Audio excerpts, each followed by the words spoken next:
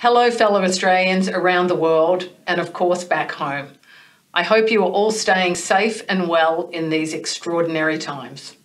I'm thrilled to receive the Advance Award for Financial Services, and thank you to Senator Hume for the kind words, and thank you to the whole team at Advance for this great honour and for their great partnership.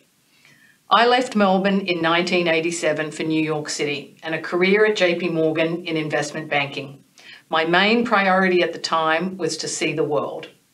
30 plus years later, I'm still here in New York City and at JP Morgan, and I feel every bit as Australian as I did when I left. I certainly sound the same. Throughout my career, I've had the tremendous privilege of working for a great company, of dealing with all types of corporate clients from around the world, and of working with great people. It's been endlessly interesting. I often reflect on how all this was possible for me, a girl from country South Australia. I was fortunate to come from a family that believed that education was everything.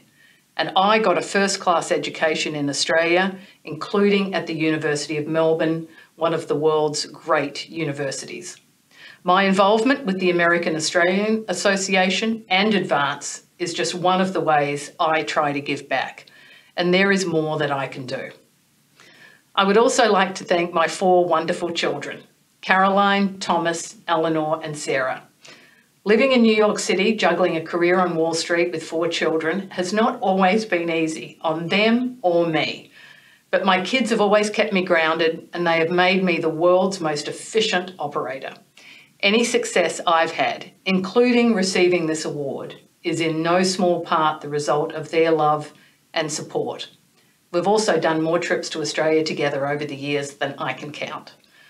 Finally, I would like to reinforce the message that financial services is an important industry that offers rewarding career options, but we still don't have the female representation that we should as an industry.